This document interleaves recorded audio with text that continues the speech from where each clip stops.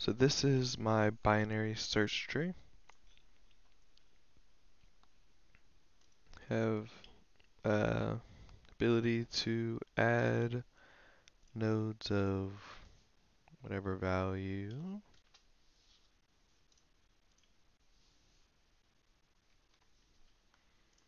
Now enter in as they should visually.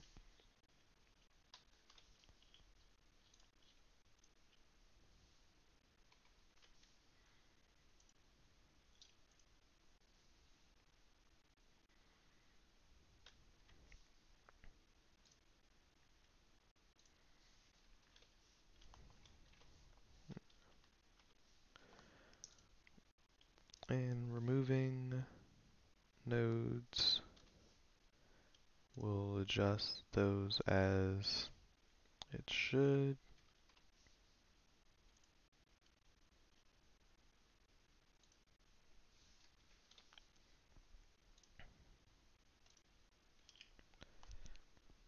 And so here is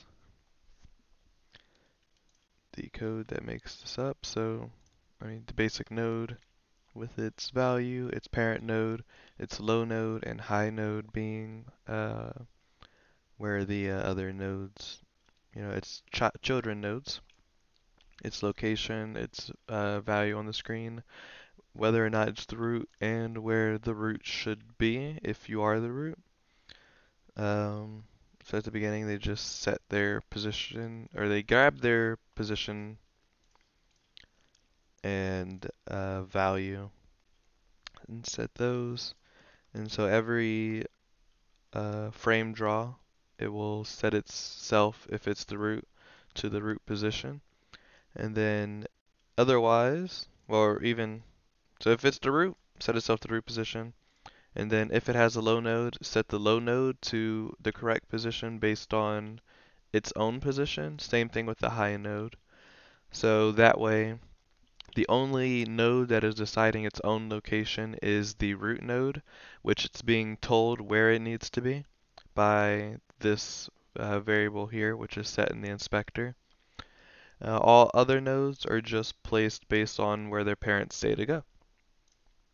So the tree itself has a root node, node prefab just so they can enter in new nodes, a current node, and then access to the box so that it knows the value. Um, so here's where you add the node, it will grab the value from that box, create a new node with that variable, and if there's not a root, make it the root. Otherwise, if there was a root, then we'll go to the root and we'll just iterate through and try and figure out where it's got to go. So if it's higher, then we'll go to the higher side. If it's lower, then we go to the lower side. And if ever null, then it'll just get thrown in the correct spot. So if there is a higher node, set it to the current node to the higher node. Otherwise, it is now the high node because that means that it was null. I wrote a find node function that will go sort through the tree and return a node that has the value that we entered. So it works very similarly to placing a node, but it will return the node that it finds or null if it doesn't find a node with that value. And then removing the node, which ended up being a lot more work than I expected.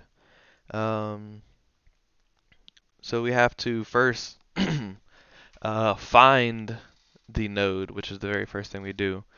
Um, from there, if there was a node found with that value, then we will go to the node with that value and decide if its parent node, if it is the high or low to its parent node, and if the parent node has a second child. So if it has both, then it makes it a lot more work than just having one node attached, because if there's just one node attached, then you can just simply make the child the new child. But when there's two, you have to go through and readjust the nodes properly so that they still line up the way that they're supposed to. So this is the side for if the node that we're removing is on the high side. And so then if the node to remove has a, if the node's parent has a low node but not a high node, then this, or if it's, sorry, if the node that we're removing has a low node but not a high node, then this is how its children are dealt with. Here's if it's a high node but it doesn't have a low node. And then here's if we have both, which is the most interesting of the scenarios because you have to make sure that they still line up properly after removing the parent node.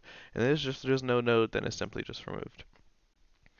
And then this would be the other side of if we're removing from the left side of the tree. So if we're removing from a low node, then the same thing with the children, but adjusted to be on the left side of the tree rather than the right side of the tree.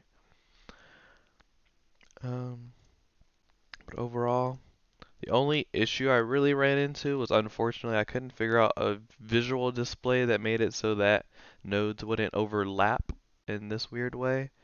But uh, code-wise, it is still properly laid out. It's just a visual thing that I just couldn't figure out how to fix, and that's why I'm kind of late on this. But I figured that it shouldn't be too big a deal because um, even if they're overlapped, oops, if they're overlapped like that, I can show over here that this one's parent is here, which is the 45 node, which is correct. And the 56 node that was overlapping, its parent is up here, the 58 node. So in code, it's still right. It's just a visual thing, and I'm kind of doing the visual thing as an extra anyway. So I figured it should be okay to be slightly buggy. Thank you.